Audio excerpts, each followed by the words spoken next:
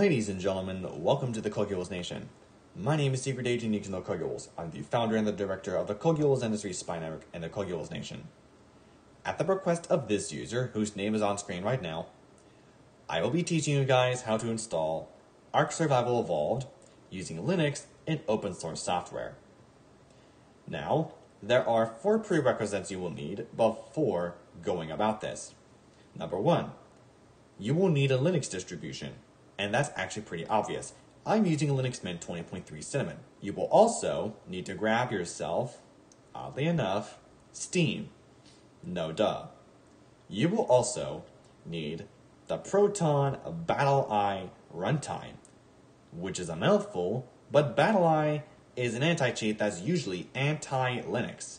So this has been basically made into a runtime for Linux users, so they can install it and play multiplayer games that use BattleEye. This is the same with Easy Anti-Cheat, by the way, which is also anti-Linux due to compatibility layers, which is the same problem with BattleEye. And you will also need a version of Proton. The reason why you need Proton is because you will not be grabbing the Linux binaries of this game, as the Linux binaries will not, and I repeat, they will not work very well. It will actually lead to horrible freezes. That being said, another side note, you will want to grab Proton UpQT, which is an app image.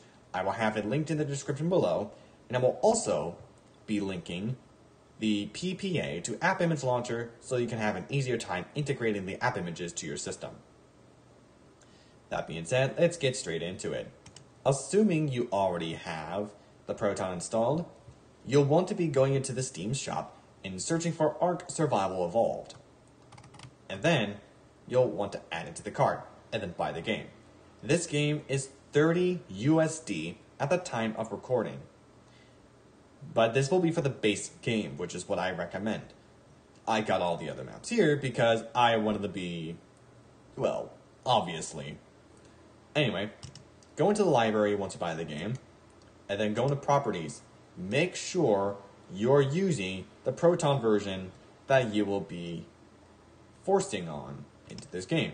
I will recommend using Proton Glorious Eggroll, as it has the best compatibility with this game. Now, a couple of other things to keep in mind.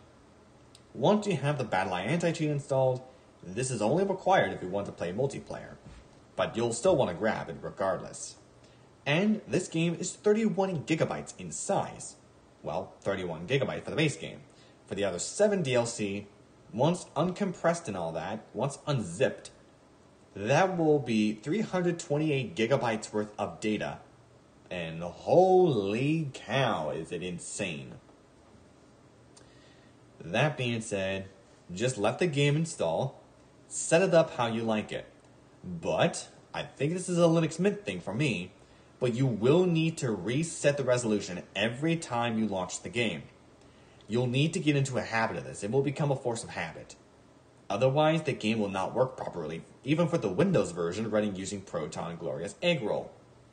Now, another thing I would recommend you do, in properties, you will want to use Wine3D, which is this flag, which will basically run the interpretation of Wine, well, really just DirectX 11. I think DirectX 11. I have no idea. Or you can use DX10 too. Game mode run. This is if you have the Feral Interactive game mode, which I highly recommend you grab. And you'll want to look around and see how you get to Feral Interactive game mode. It's actually very simple to do. And Mango HUD is basically game telemetry. It grabs the, at least the basic Mango HUD, grabs the data for GPU, CPU, and your DXVK frames. And you'll want to do this flag, which basically does this stuff, before the game launches. And that should be it for how you do ARK on Linux. That being said, ladies and gentlemen, if you like this episode and want to see more like this in the future, you can do this one of 5 ways. You can hit the like button to show your support to the CoculesNation, hit the subscribe button to become a member of the CoculesNation, Hit the bell icon to be notified when new episodes arrive every Thursday afternoon at 2 p.m. Pacific Time. You can also comment on all of our videos. All videos are open for comment. And last but not least, you can also share this channel with your family or friends. We also have a Revolt server, which will be linked in the description below if you are on a desktop. That being said, ladies and gentlemen, thank you, and good night.